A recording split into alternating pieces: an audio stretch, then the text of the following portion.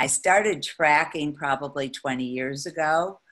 I actually started much longer. I found a local, the county sheriff had bloodhounds, and I did some work with him, and then life intervened, and I got into the conformation world, and then I finally went back to tracking about 20 years ago.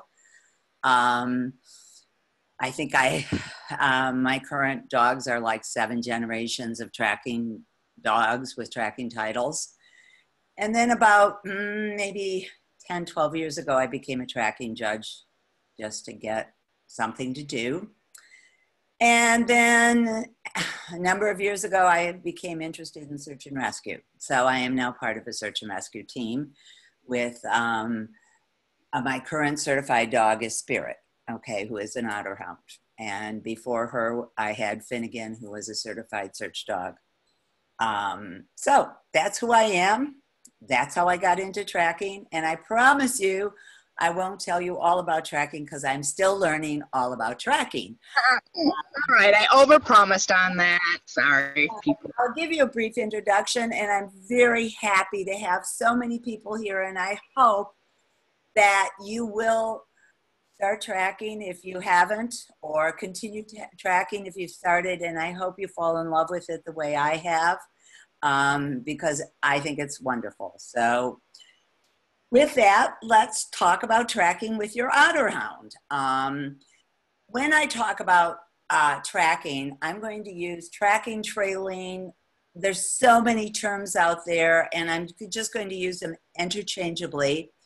And what I want you to take away from all this is that tracking is, or trailing is, scent specific. That simply means that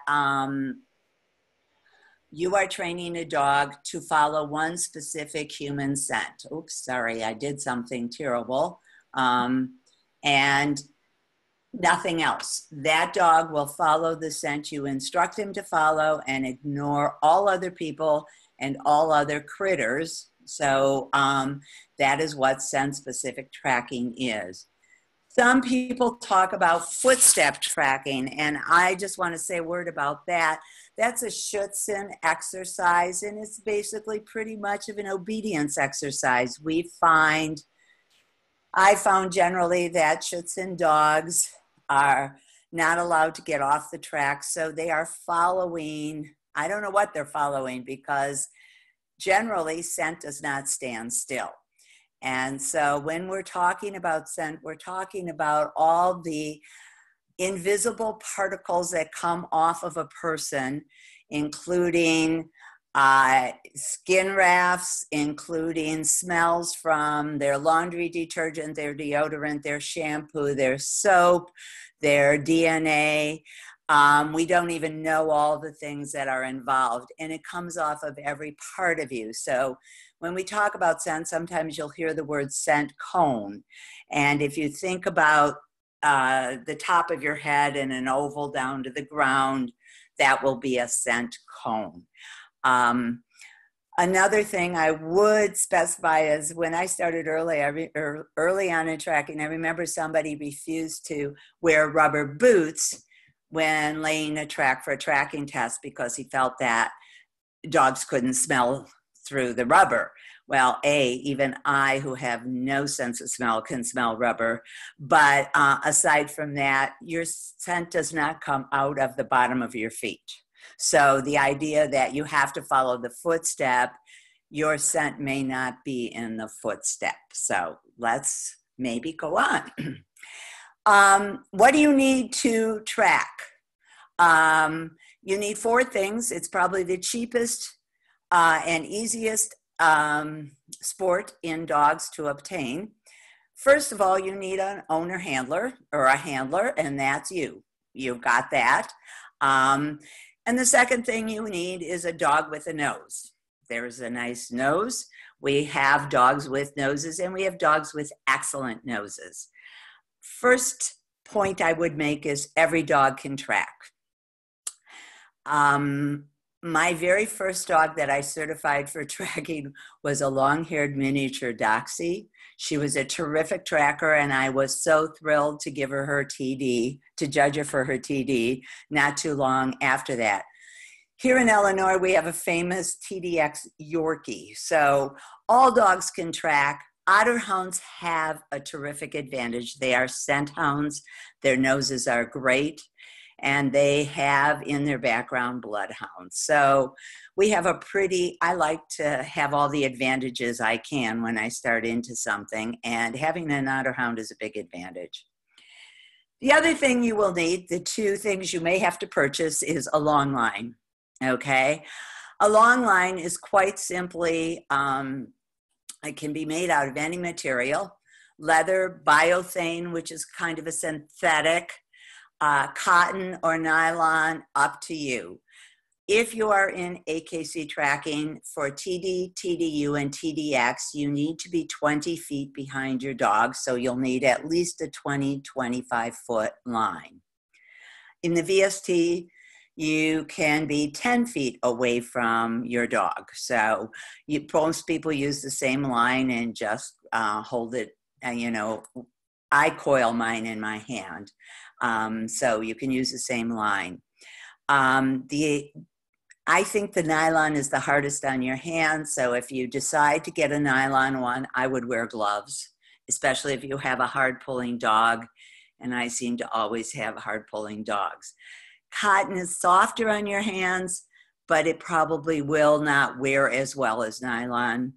I do have both leather and biothane. I love leather, but in the woods or when it's really wet or snowy, I like the biothane because it doesn't get as wet and take as long to dry.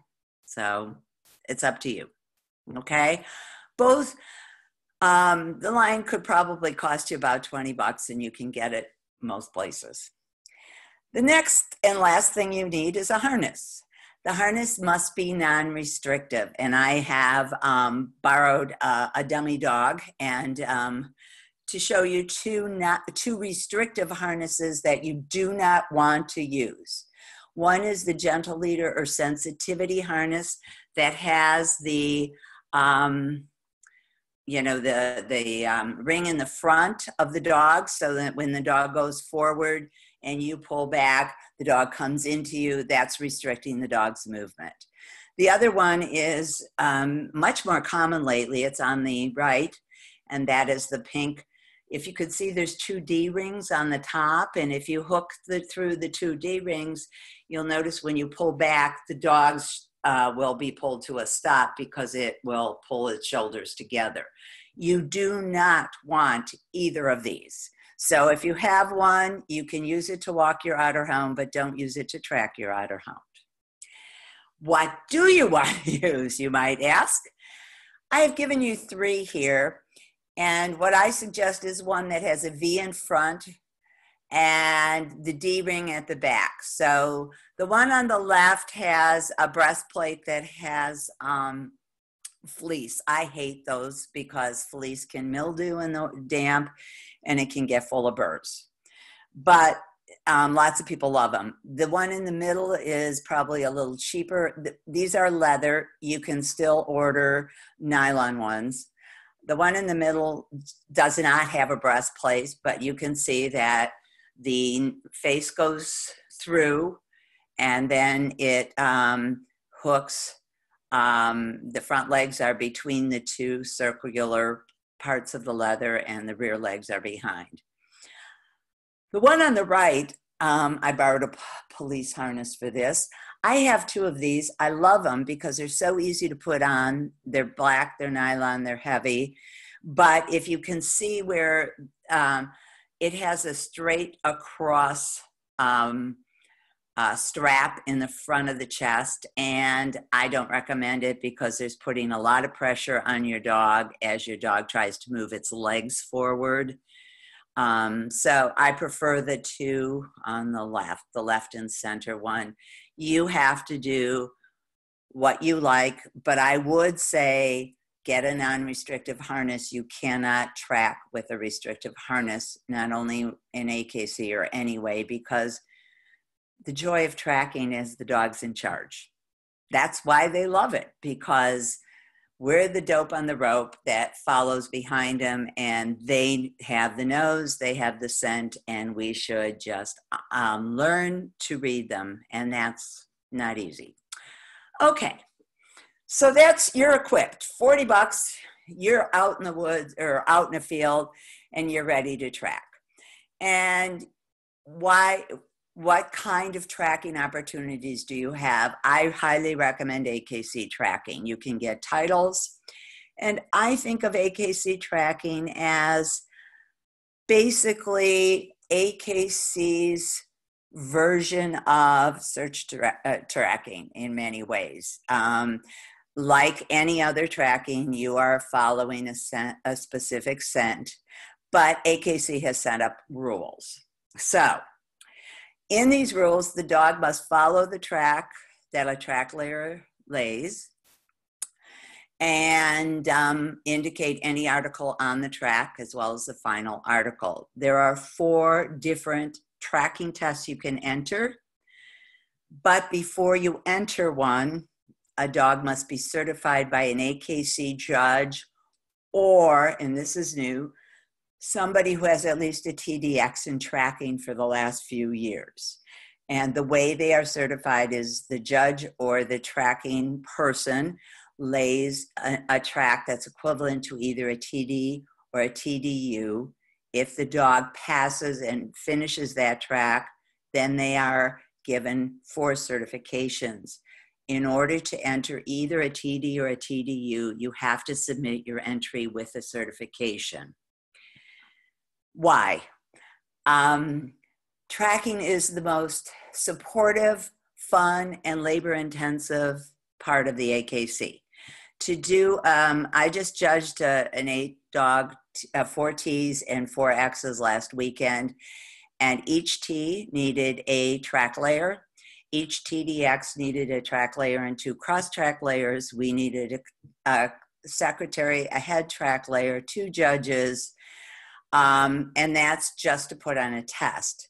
So the most tests we can put on here are probably 8 Ts. Some places can get in 12, but we don't have the room. You can only put in 6 TDXs and 6 VSTs. So there's high demand to get into the tests, and that's why we don't want somebody who's tracked once to say, I think I'll try a test. I have a lot of money and nothing to do with it. I'll go on Sunday. We want dogs that can do it to enter, okay? So you do need a certification. Eileen? Yeah. Can I interrupt you? Can you tell us what the different letters mean? The TD, TDU, TDX? Yeah, I want to go in. TD is tracking dog. That's the first title. Tracking dog. It's kind of like CD in obedience, companion dog. This is tracking dog. And to get your tracking dog title, you have to successfully complete a track that's 440 to 500 yards long, aged anywhere from 30 minutes to 2 hours. It has 3 to 5 turns, both left and right. All but one must be 90-degree turns. And at the start, there will be 2 flags 30 yards apart. The first flag is the start flag, and it has the start article. The start article is what tells the dog what scent to follow. It is your track layers article, okay? And the second flag tells you the direction of the track. So you know that the track goes toward the second leg. After that, there are no more flags. Your dog has to tell you. After you finish, you will find a glove at the end, and that's when you get your TD. People will jump up and down, cheer. Judges hug you. It's really positive. Now we're waving and rubbing elbows, but it's still very exciting. And probably about 50% of the dogs in a tracking test will pass, okay? The TDU is a new version, and it's an alternate to the TD. It is not something in addition. The TDU was designed for areas where there aren't a lot of fields, okay, especially in the East. So they looked at using more park areas and areas that may have hard surfaces, but still is closer to a TD. So the TD is the same length and same age and has the same two start flags as a TD. But 10 to 40% of the track will be on non-vegetative, I call it hard surface. There's also an intermediate article to help the dog on a TDU. There's never a turn on hard surface, but you do have to go over it. And those are like sidewalks, gravel paths, things you might find in a local park. And the term TDU simply means tracking dog urban, okay? So the U is urban. There's two more. The TDX is tracking dog excellent.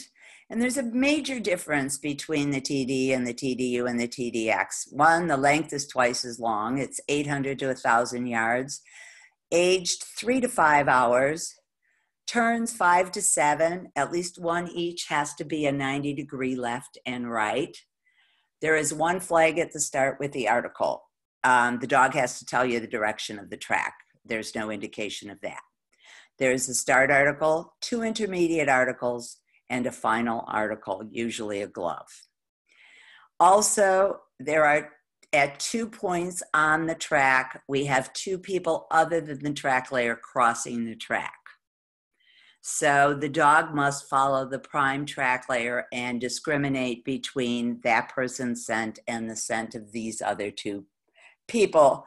And they walk about an hour and a half after the track layer, they go over it. There's also 2 obstacles. They can be scenting or physical obstacles. A scenting obstacle will be a major change of cover across of a road, a parking lot. Woods is a scenting obstacle. Physical obstacles may be a small stream, a down tree, a short fence, okay? And you have to have 2 obstacles, 2 cross tracks, and 4 articles. And then you get a tracking dog excellent title. And maybe about 25 to 30% of the dogs who run a TDX get the title, okay? And the VST is variable surface tracking.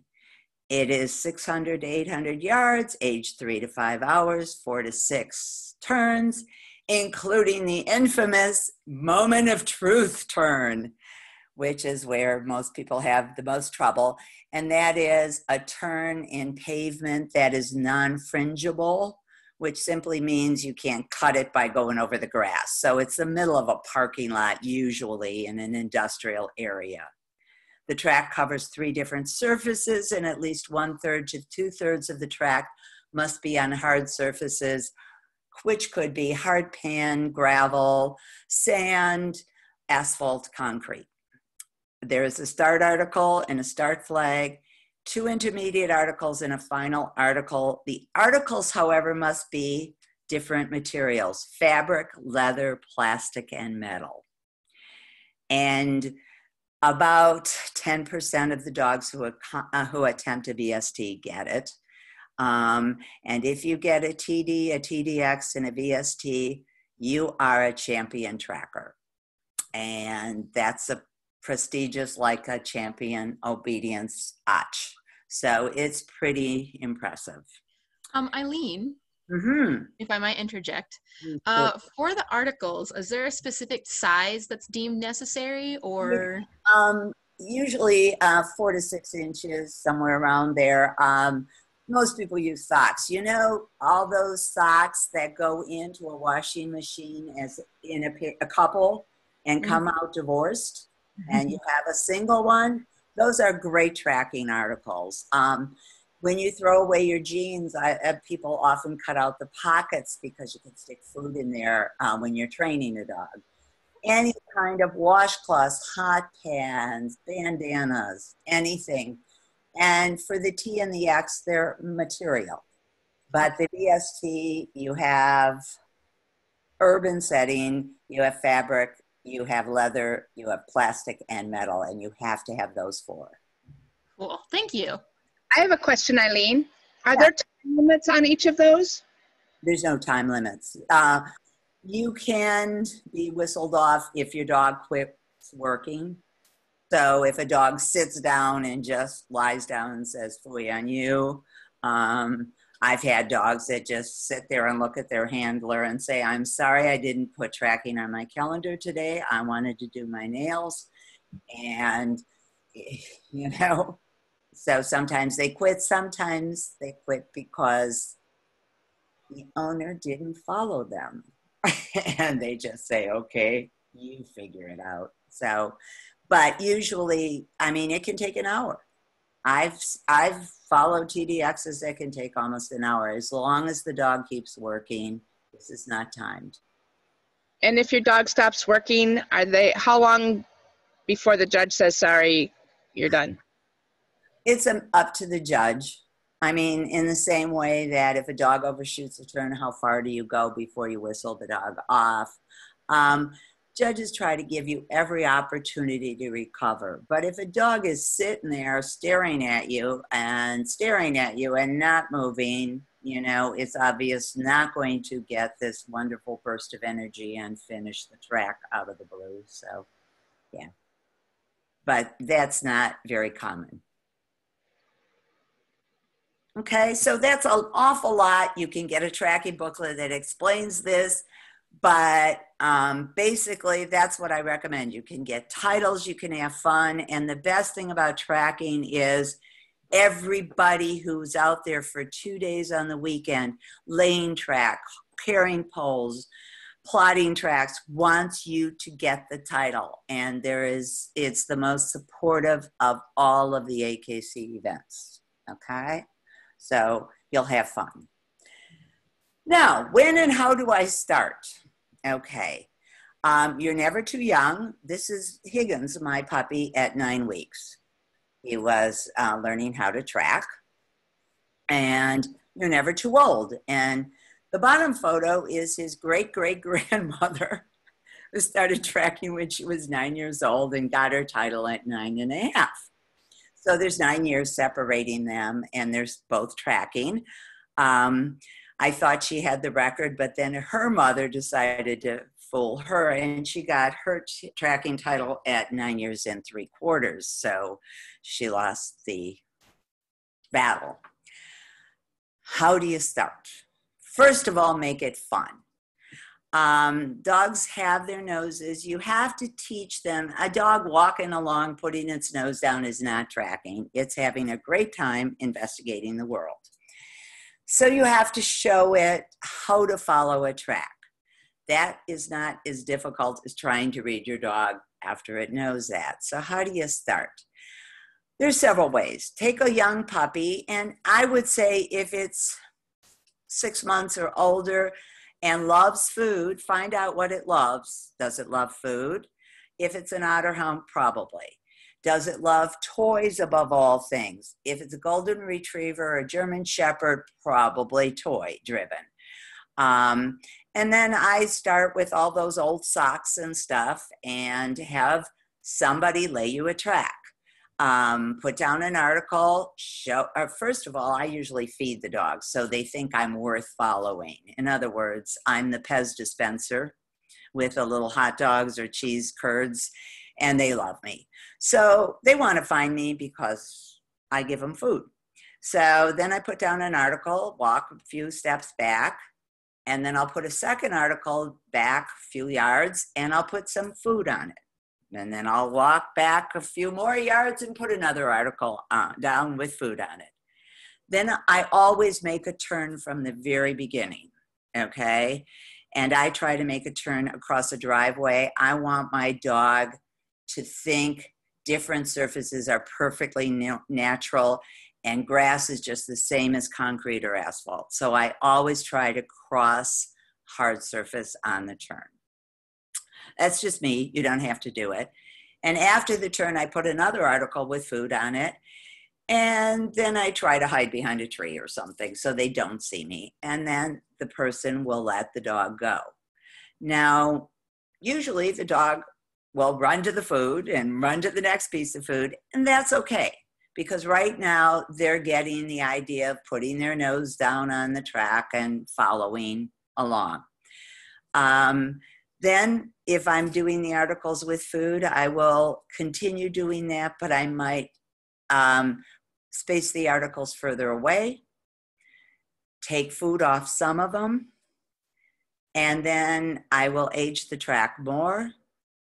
And after they are doing it pretty well, I'll add another leg and another turn. So I'll make the track longer.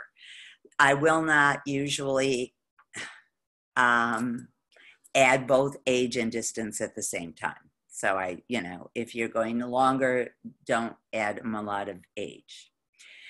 I never put an article on the turn. I always put it after the turn because dogs fail and get in trouble because they miss a turn, or they overshoot a turn, or they go the wrong way on a turn.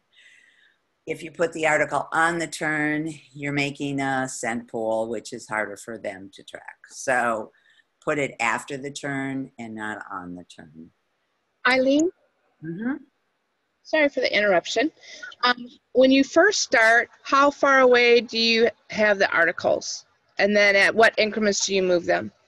It depends. I eyeball this. I'm not very good, but so I might, if it's a younger puppy, I may put it closer together, say 5 to 7 yards, 10 yards. Again, a lot of the distance depends on the focus of the dog. The younger the dog, it's like, oh, air, I forgot what I'm doing. So the younger puppy, I actually start more with a runaway, and I'll talk about that. But the articles with food is the way I've done it for years. And, after a while, the dogs will not look for food. My dogs will run past food on a track because they love the idea of the scent. They just love following scent. And you got to make it fun. When you get to the end, whoever is at the end, or if you have just an article at the end, you need to make this the best party in the world. You need to jump up and down, whoop it up, bring out your steak, your pasta, whatever. So your dog thinks that nothing compares to tracking. And so that's important. Okay. I like to use, we call these, there's all kinds of terms, so I'm just going to explain it. A runaway is where somebody else holds your puppy because you're the most important thing in its life because you feed it. And you stand there and wave at your puppy, jump up and down, throw an article down, start running, have the person turn the dog away, you hide behind a bush, and then the dog will go after you because, of course, you're its owner and you're fun. And when the dog gets to you, you jump up and down and just praise that dog to the hilt. Okay? And runaways are highly motivational. I use them depending on the dog. Some dogs are so tied to their owner that they won't leave their owner for somebody else. So that's a good way to do it. There's lots of techniques to start. I don't know who all's on this, but if there are trackers there, they've probably got just as good ways to start. The main important thing is make it fun. And you've got such an advantage with an Otterhound because they put their nose down. The very first time I had to teach a dog, not an Otterhound, how to track, it didn't know how to put its nose down. It was not. And for the first time I had to go, oh my God, what do I do? So, sometimes you learn a lot the hard way. So that's some of the ways I would just go out and start. The best way to start is to find a partner and to do it together because, you know, that'll keep you going. It's kind of like exercising or walking in the park, you know, it's always nice to have somebody else do it.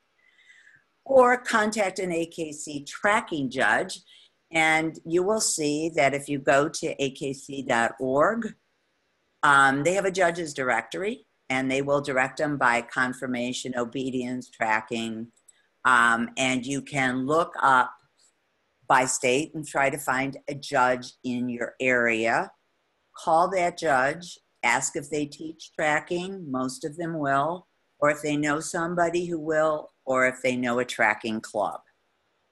Okay? And that's the best way to do it.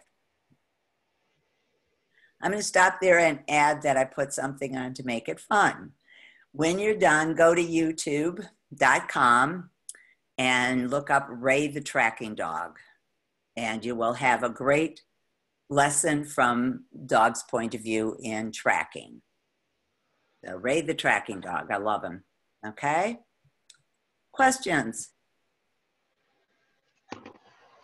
We had a couple questions. Carol Nelson would like to know where you get your harnesses, leads, and that kind of thing. Is there a website or a store? Yeah, there's a lot of stores. I like Bridgeport harnesses, but I like their leather. They're strong. J&J has harnesses.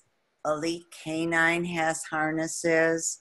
They used to have harnesses at PetSmart and Petco. All you want is the D-ring in the back, you know, that slides in a V over your neck, over the head and goes to a V, so it's not restricting your shoulders. I started looking for them and they're not there anymore. Now they've got all these fancy ones that are all knit. I think Spirit would probably go through that very quickly. And they also have the double D rings. You don't want that. A lot of the gentle leaders that pull dogs in. Everybody's trying to keep your dog from, you know, pulling you over when you're walking, but you want a non-restrictive. So if you need some sources, contact me. I'll be glad to do it. I have to buy a harness, I think now, because somebody chewed the one I've been using. Cindy asks, is a good nose for tracking hereditary? How do you know that you have a good tracking dog? I think Bev Krisha always says she's had a dog that didn't like it. I have never had a dog that didn't get a T. Mostly, some of them, they can all track. I think a lot of it is make it fun. Make it the most fun. That motivates them. Starting early helps, you know. And if your dog doesn't like it, I am one of the first people who says, do something else. Or, you know, if you have multiple dogs, try another dog. Not all my dogs are champion trackers. Some of it's me, some of it's them. Vi has a T, but she wanted to do therapy work, and that's what she did. So I'm one of those, I like life to be easy. So if a dog wants to do something, I let it do it because it makes my life easier. Sweet. We have a couple more questions. Sure. Lindsay would like to know, do you use keywords to start and move your dog on? Yes. You need to give it once the command to track. Whether you say go, track, I use go find, you can say sneeze, whatever, but it is the word that tells your dog to go. Unfollow that scent. And you use it once. You don't use it all during the track, because if your dog is off and you tell them to follow it and they're on a squirrel, you're in trouble. So a lot of people use track. Okay. I use go find. After a while, they know what they're doing, so you don't even, and sometimes I try to use two. I use a take scent command, and then a track. And I don't use it in AKC tracking. I use it in search work because I have an article and I don't want to be, Spirit's pretty strong puller and fast, and I don't want to be fumbling with something while she's tearing down the street. So then shut up. If you're in, and this is where Ray the tracking dog is wonderful. I have been behind people, you just want to hit them. They go, track, track, track, track. And I mean, I'm going crazy, and you think the dog is probably going to turn around and just, go, yeah. Just let them do their job. I use Let's Go. If my dog is investigating where another dog peed or something, I sometimes will use Leave It, depending if there's goose poop. My dogs aren't really excited about goose poop, but some dogs love it. So I think you need three things: track, Leave It, and Let's Go. And after that, shut up. And yeah. That was going to be my next comparison. So it's probably not like agility when you want to ramp them up, but. Some dogs you might want to ramp up. I try very hard not to ramp my dogs up. Gotcha. All right. So next couple questions. Let's see. Woo. Where did that go? When are you considering doing another tracking education? Oh, good. I'm glad you mentioned that. We're going to be doing some tracking at the supported entry in Purina Farms next May. And we just slated a tracking weekend in Illinois for June. And we did it very early in June 2 years ago. This year we were going to do it, but COVID happened. So we are going to do it probably in middle to late June of 2021. Where in Illinois is that? It's around the corner from me. No, I used Shana Lake State Park last year. We had a wonderful shelter. The people are wonderful. It's a huge park, so we can move around. There's lots of trails, lots of empty spaces. There are hotels. And it's a state park. You can camp there if you're a camper. So we'll more than likely go back there. Cool. Anna would like to know, are there any other disqualifications that can happen during the track? Yeah, your dog goes off track, stops working, or you guide your dog. The dog has to do the track. How guiding is hard to tell. But for example, if you decide the dog is overshot and the dog is still going forward and you turn around and walk backwards, that's guiding. The dog has to come back to the track. So you really have to let the dog work. So guiding is a disqualification, and you will get whistled for it. Is eliminating on the track? No. Disqualification? No. Cool.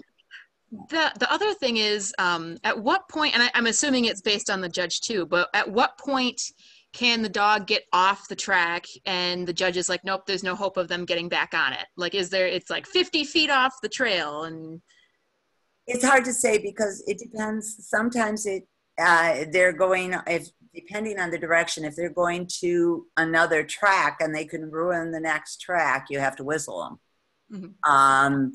If usually it's when they look like they can't recover, which means to me, if the dog misses a turn and is heading for Iowa at a good clip, and obviously either that or a Culver's, and that if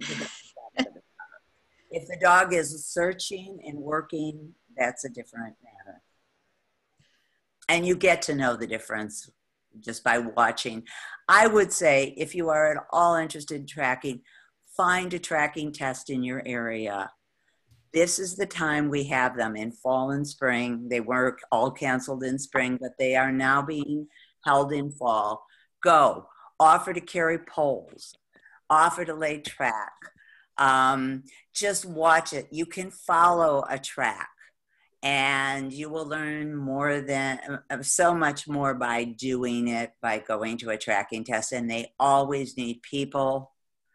They need, you don't have to know anything about about tracking to be a cross track layer or a pole carrier. I laid track before I ever, you know, when I was very new. So, and I learned a lot. Awesome. Cindy would like to know, do you have any suggestions for the best places to practice? And going off of that, would heavily used areas in your home be considered scent pools?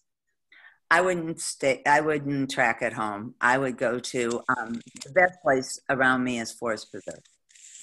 Forest preserves, and when you get to VST, industrial parks, community colleges, where you have buildings and mowed grass and parking lots. When you're doing T's and TDXs, I would go to a forest preserve, a state park, because you have a lot of area. Tracking takes area. You are often, you will find woods that you can go into. So you'll find all of the different things you need to train for. Sweet. And it looks like we had a couple of questions sent in from Tom Devlin.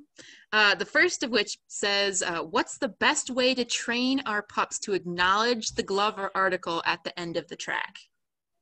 Tom, you had two questions. One was about man trailing, and yes.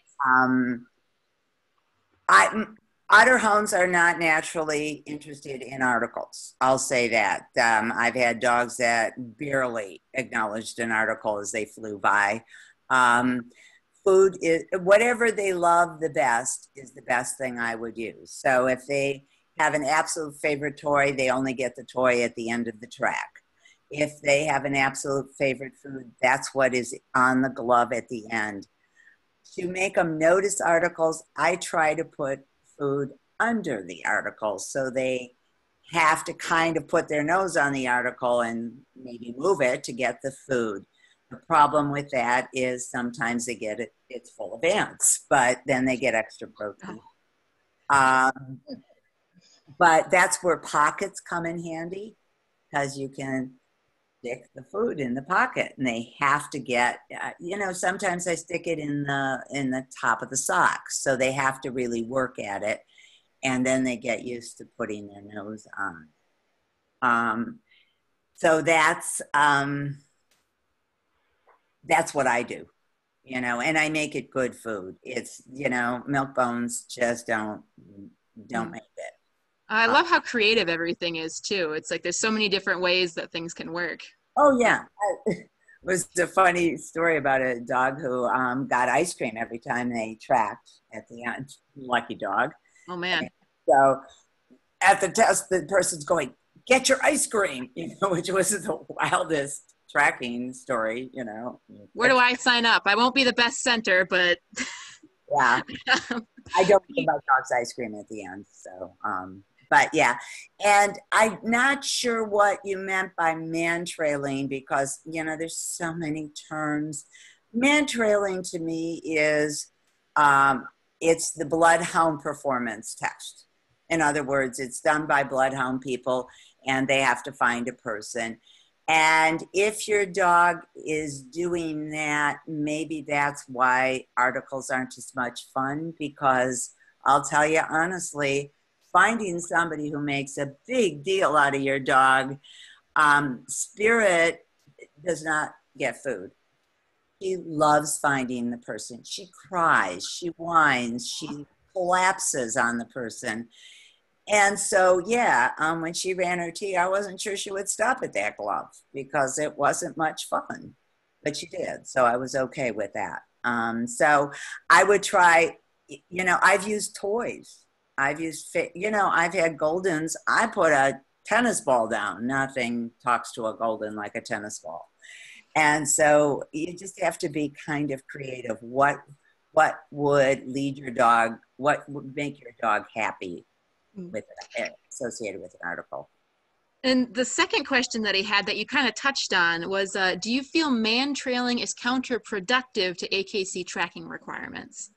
No, but if you're having trouble with articles, then maybe you want to do articles with man trailing. You know, I haven't done man trailing, so I don't know if, I mean, I kind of know what it is. But if you're looking for titles, go to AKC tracking, you know, because the bloodhounds, that's a bloodhound title, I believe, if it's the man trailing I'm thinking of. And again, people use tracking, trailing, man trailing, all interchangeably. All of them are scent specific trailing. Alrighty. Anna would like to talk about the terrain. How important is it to train the dog in high grass or like swamp water? Well, it's no fun to do swamp water. Let me tell you, I have a horrible story of a seminar where I dropped the lead in the swamp. It wasn't pretty. Anyway, you know, for a tea, you're going to have, a tea has to have the same vegetation all the way through. So you're not going to have a radical change. You're not going to cross a road. You're not going to go in the woods. I think you should start training both. Here in the Midwest, our tracks are all very heavy cover. Okay, we just had a test that had mowed grass, alfalfa. It was very short. I've never been in that. I've been in tees where you couldn't, where the turkey grass was 6 feet tall. It depends on where you are and what the terrain is like. But again, if you're going to go on past the tee, I would train in all kinds of cover. I would train in all kinds of weather. I would train when it's cold. I would train when it's hot, although not too hot. I would train in rain. I would train in snow. I would certainly train when it's windy. They will run TDs and TDXs in the snow. They won't run VST because, of course, a snow-covered field is only one surface. So yeah, you need 3 surfaces. But yeah, so the more you, once your dog is got the hang of it and you're starting to read your dog, and that's the hardest part. 90% of it is spending your life trying to read what your dog is telling you. And I wonder what they think about us. They're probably saying, how come humans are so dumb? I showed her 3 times and she's just didn't catch it. She doesn't believe me. She thinks she can smell. You know, so that's what the big work is. Okay. When you're just starting out, do you start out with like lighter vegetation, or what's like the chain of increasing there? Do you start like with like less traveled areas or more traveled areas, or less vegetation or more vegetation, or dry better? A field, and that's why I would never do it at my house. I would do it at a field where other people aren't there. If your dog is young, you don't want distractions. You don't want competing scents when you start. When you're ready for tests or you get more advanced, you want distractions. I love to train in high wind. And when I go into a test, I pray to God there is no high wind, because that does interesting things with scent. It moves scent. So, you know, the more you can train, the better. But I would train, start off with maybe not your front lawn mowed, but maybe 6-inch field, you know, deep enough that, you know, they get through it. I would not put a dog in grass over its head to start. I once laid a track for poor Finn, and, you know, usually, and I ran through it and it was like to my shoulders, and I let it sit for 3 hours. I went back, and of course there was no air. The dog was just working against foliage. He did it, but I apologized and I never did it again. So, you know, when you're starting out, lower grass, yes. And always, always, always mark your turns and know where your track goes. Train, don't test. Some people are, I want to do it.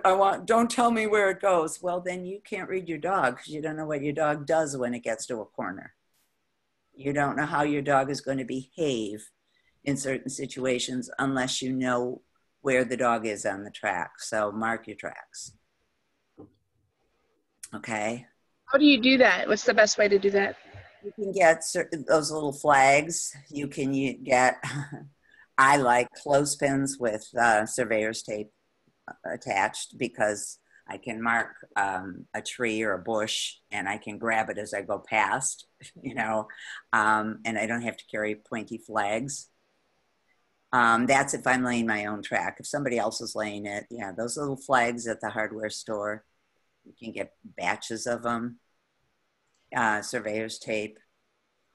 So a couple of slides back, you had mentioned that one of the titles requires a 90-degree turn. Mm-hmm. For the rest of the turns in the, when you lay a track, does it have to be a certain degree turn? Or can it just be like a very slight, hey, you're now going, 5 degrees left? In AKC tracking, you have definite turns to make.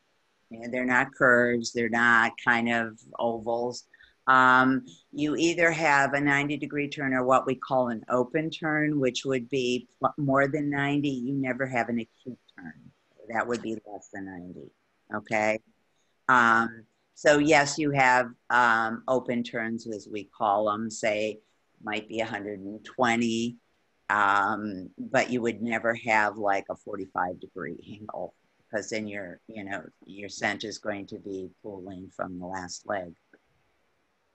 Yes. There's a whole bunch of rules on how far you can have a leg from another leg, but you don't have to worry about that when you're starting.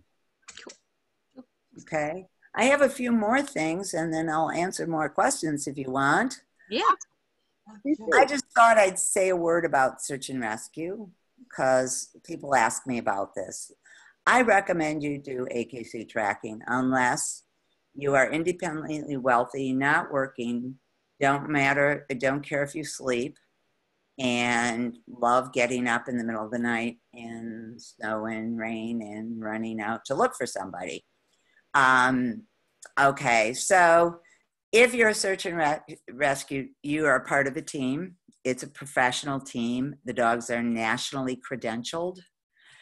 You work with official organizations. You're called out by police, sheriff, FEMA, Forest Preserve Police, sometimes search and rescue councils. Okay. You never, ever go out as a lone ranger. You never hear of a search and just show up. If you're not in, I've been on searches where the first thing they say is, if you have not been invited by our agency, please leave. So, you never know when you're on a search, when it can turn into a criminal situation. Okay? Saying that, we do not chase armed robbers. Okay? Leave that to the professionals.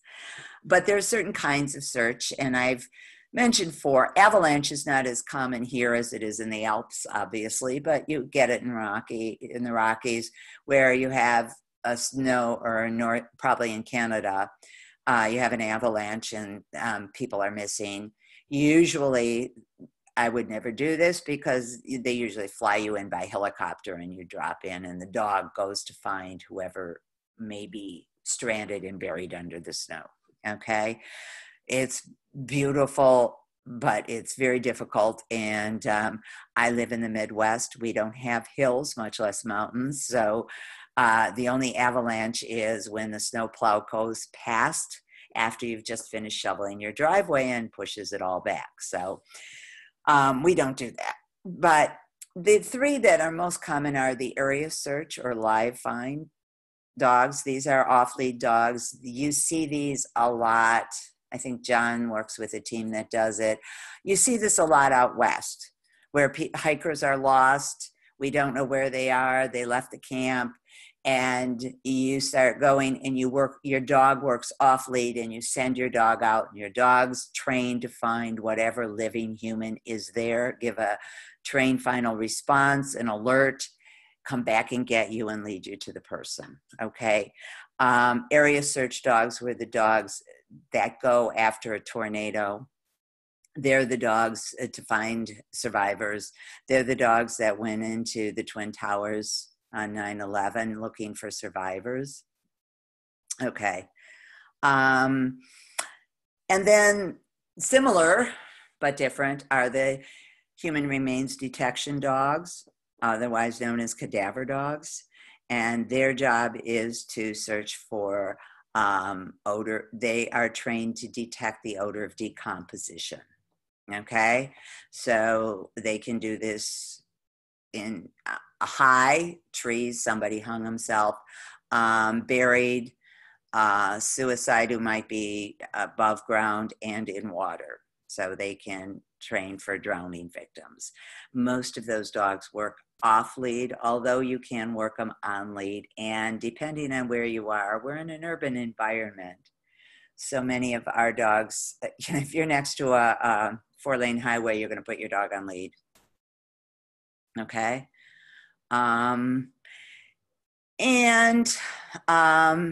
Finally, it's sense specific. And that's where I think Otterhounds are good. That they are really like their bloodhound ancestors. We all have bloodhound in our dogs. They track like bloodhounds.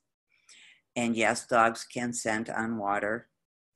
I love the old convict escaping from the prison and all the bloodhounds are after him and they just jump in a lake, in a stream, and the bloodhounds walk up and go, oh my God, I don't do water. Well, they do water. So if you're ever convicted and escaping from prison, don't use the water trick.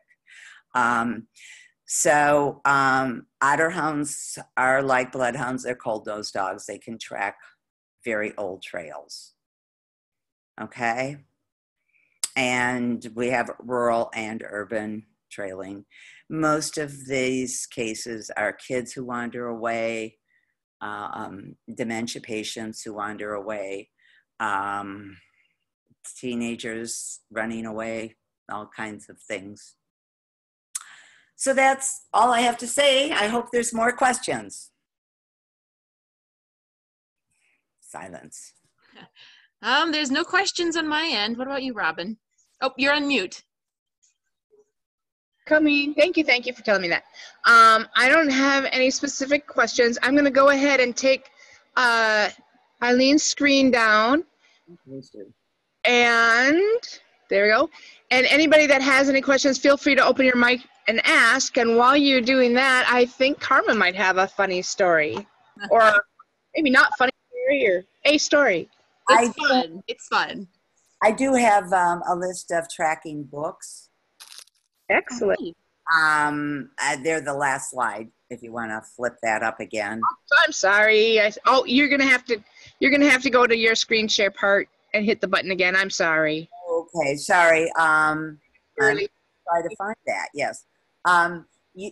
What I could just say is go to Dogwise. I think this is it. Go. Coming up. Hey. Dogwise.com has most of these, and these are just a selection of books. So if anybody wants them, they can email me. They don't have to write it down furiously, but I'm not good with books. I'm one of those people that has to be out in the field watching and seeing.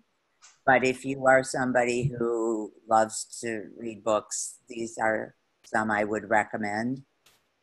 We can't see that slide.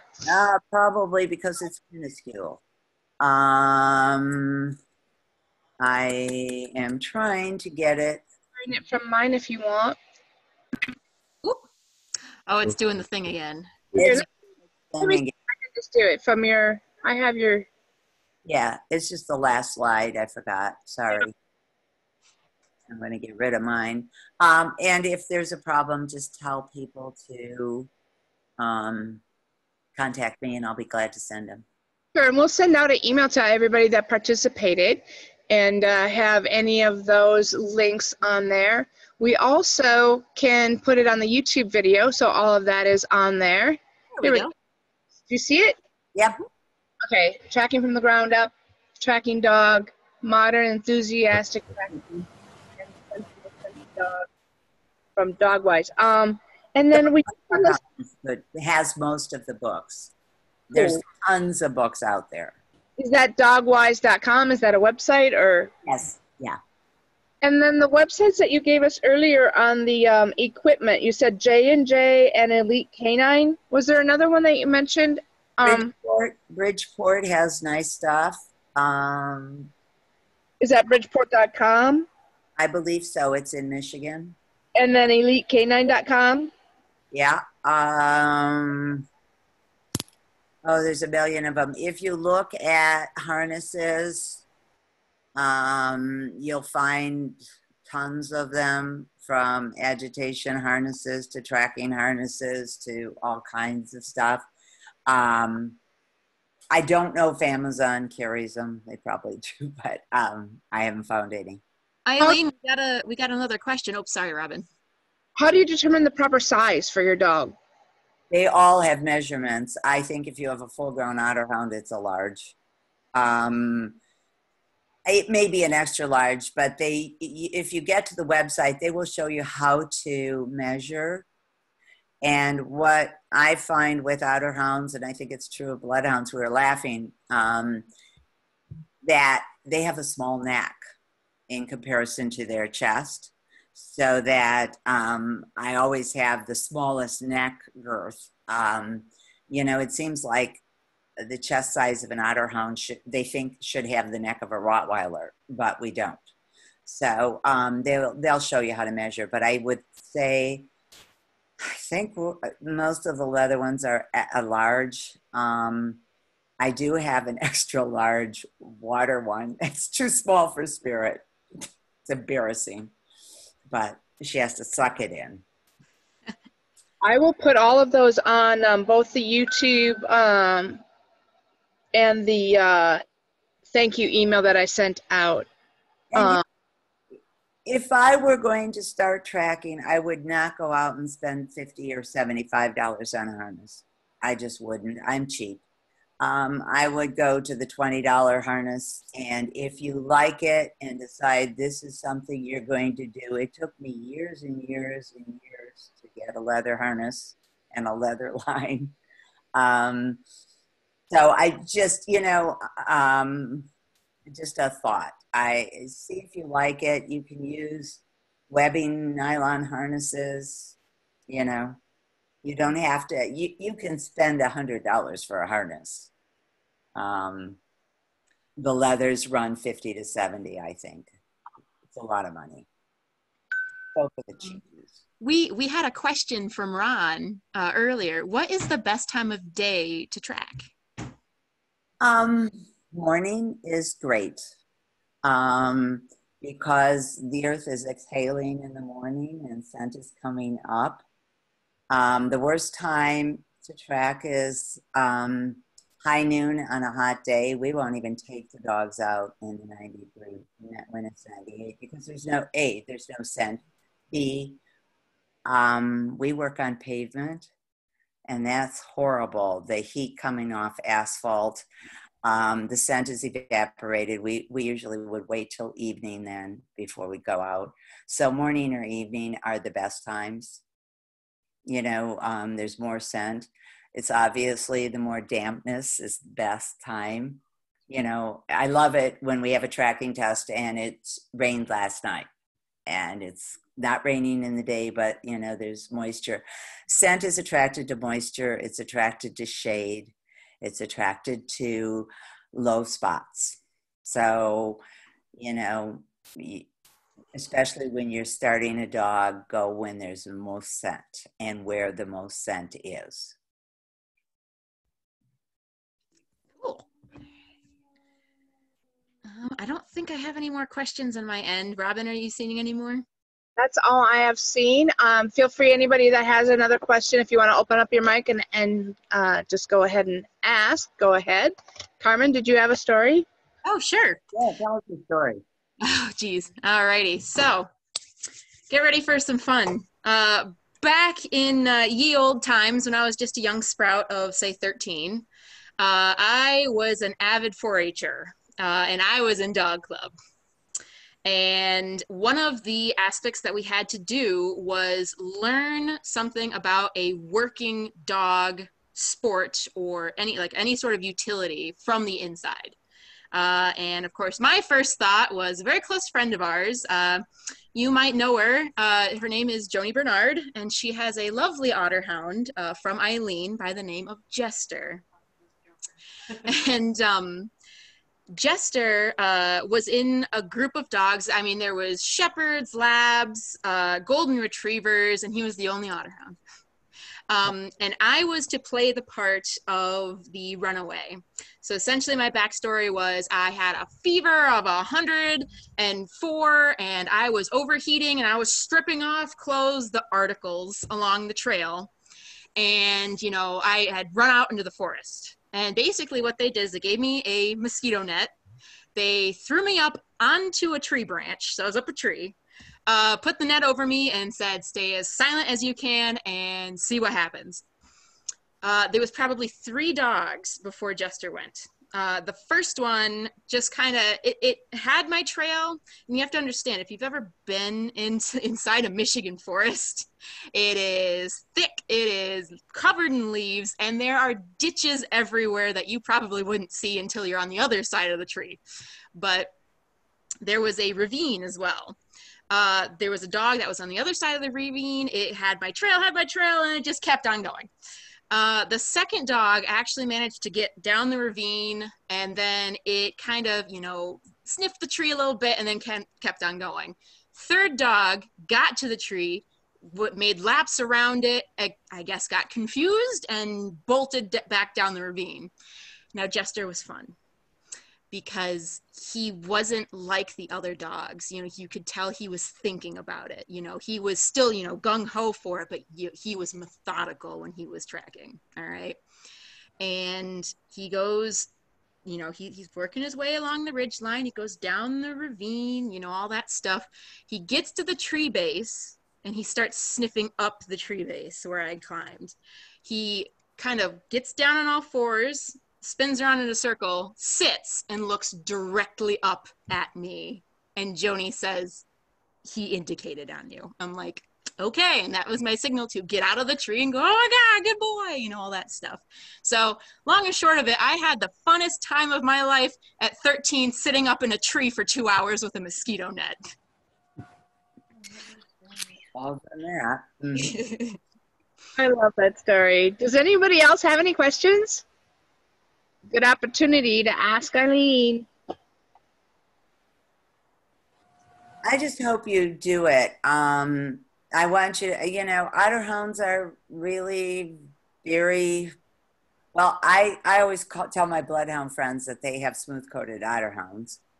And they accuse me of having wire-haired bloodhounds. But they are A, unknown, you know, and B, I can't tell you, I've gone to a lot of seminars and I'll be there and people come up and say, can I see your dog? You know, they've never seen one like it. They don't know.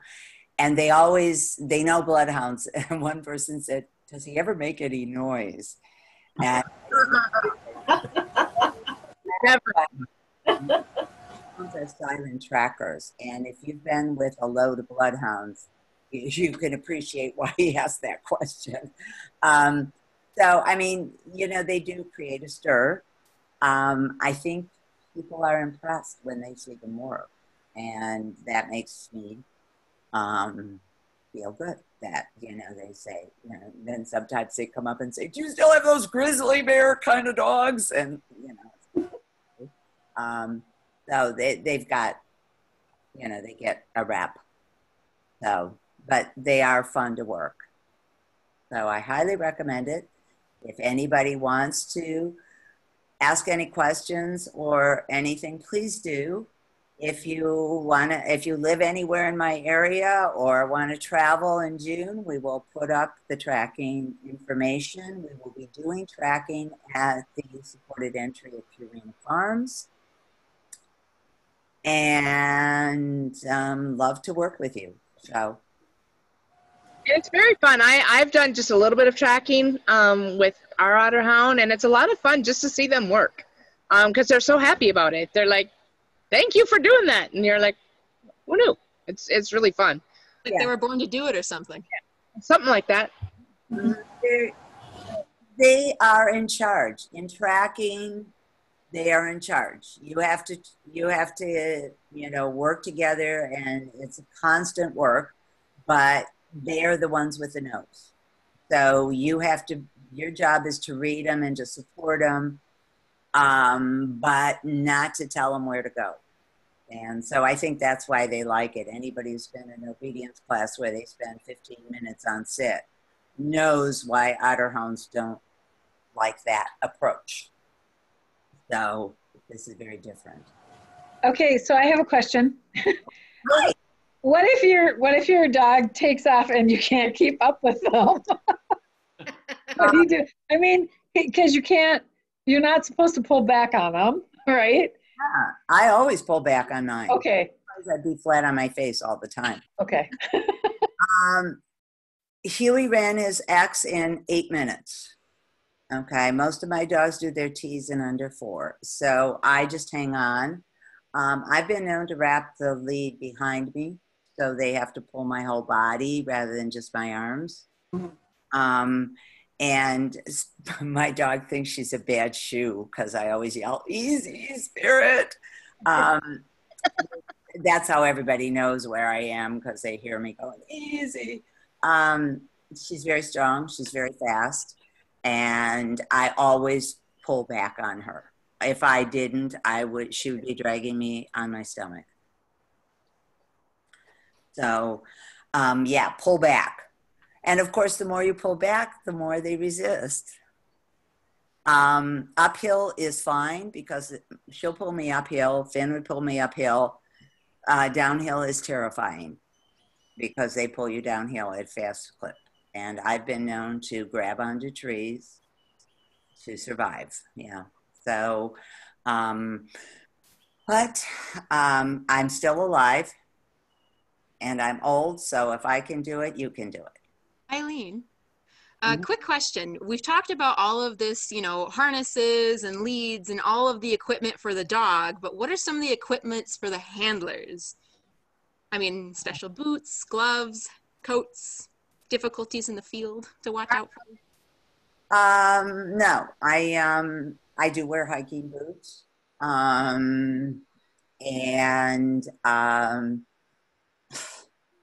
Jeans are fine. Don't wear fleece. If you get into those stickums or burrs, you'll hate yourself if you wear fleece.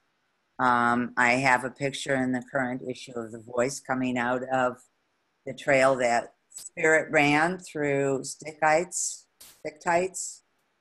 And when she got to the person, I was so proud of her for keep going.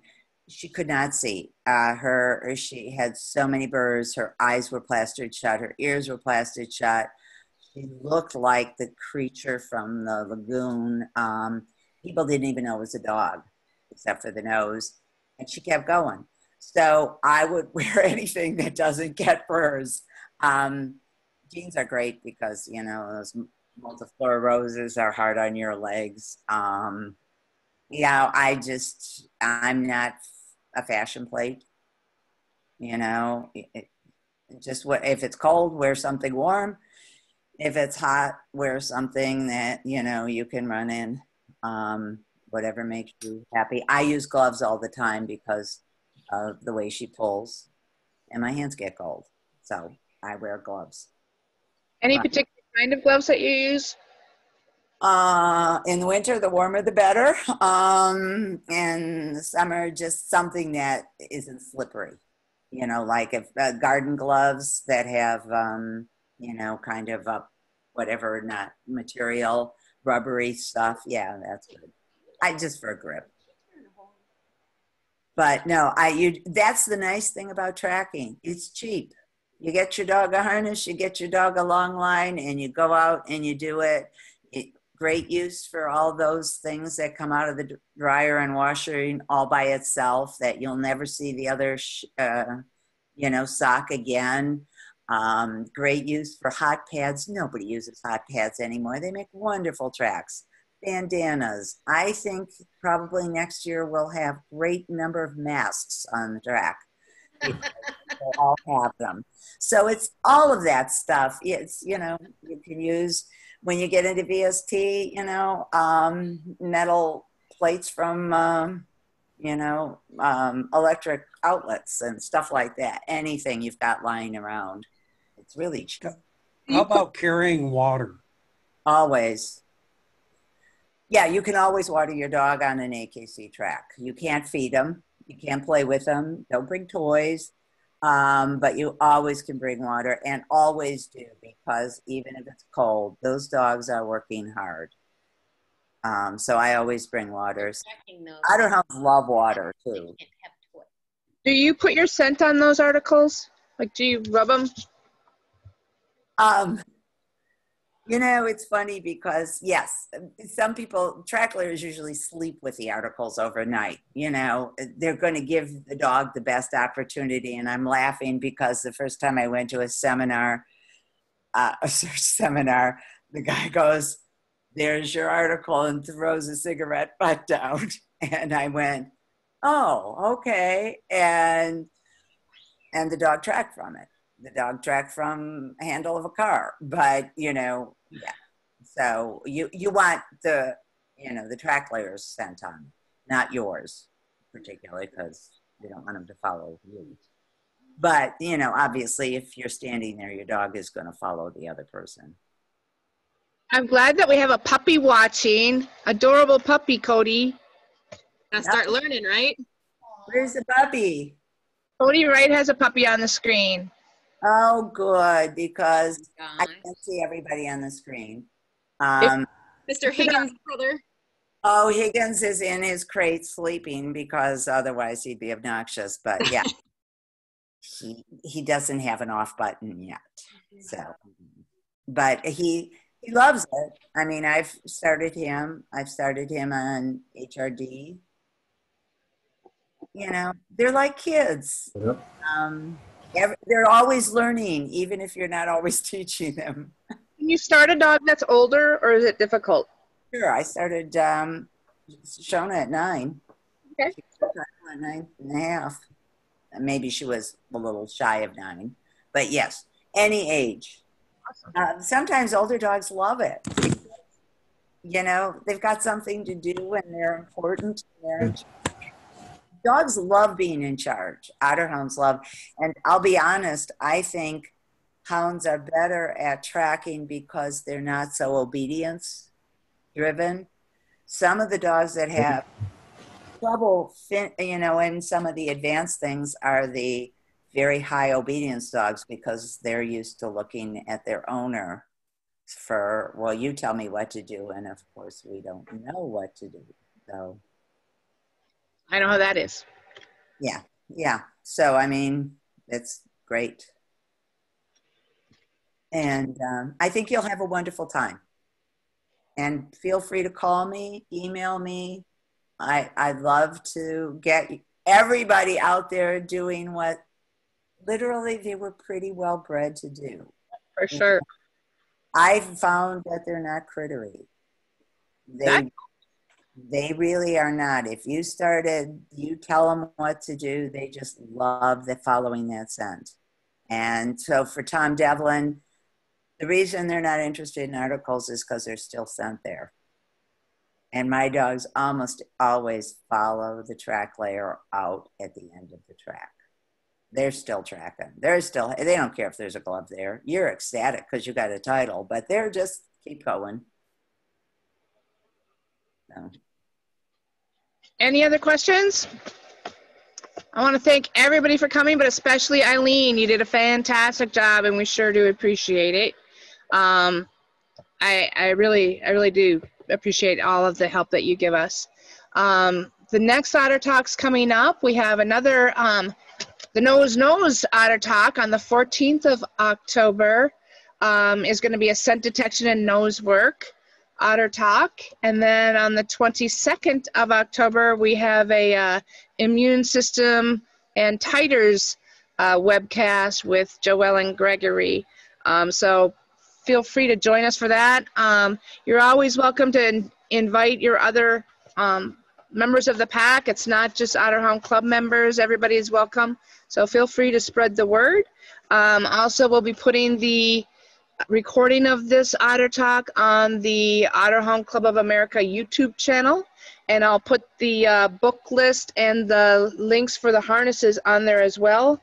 And I'll send those links out with my thank you for joining us email too. So thank you very, very much to everybody. Carmen, thank you very much. Appreciate everybody being here. If you have any other questions, speak up. Otherwise, have a great night, and it was good to see everybody. Thanks, everybody. See you later. Thank you. Thank you, thank you. Thanks. Thanks, Eileen. Bye. Good night. Bye. Bye, Carmen. Bye, Robin. Bye, Cindy. Bye, everyone. Bye from Kelsey.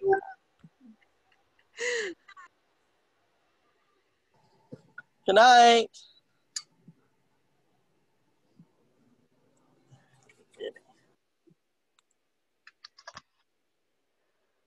Thanks, Joel. Sorry you were in the wrong room at first. Well, it's okay. I didn't know I was still on. I was trying to